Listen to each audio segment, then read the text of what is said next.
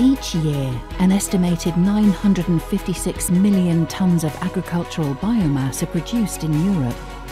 That's the same weight as 162 Great Cheops pyramids. This is a valuable resource for the bioeconomy. But where is it all coming from?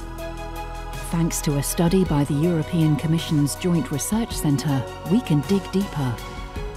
3/4 of the EU's agricultural biomass are produced in 7 member states. 54% of it is made up of the grains, fruits, roots and tubers, which are used mainly for food and animal feed. These primary products are the main reason crops are cultivated. The remaining agricultural biomass comes from residues like leaves and stems.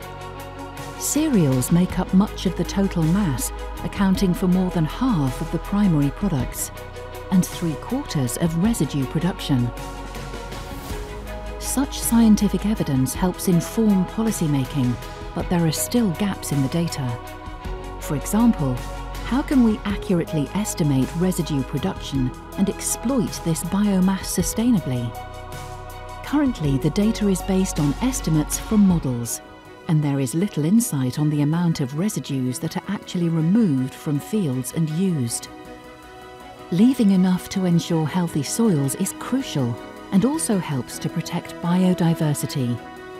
We need to be able to estimate how much is needed to deliver ecosystem services like soil protection from erosion, to ensure agricultural residues are used sustainably as part of a circular bioeconomy. Download the full brief and discover more about biomass at the Knowledge Centre for Bioeconomy website.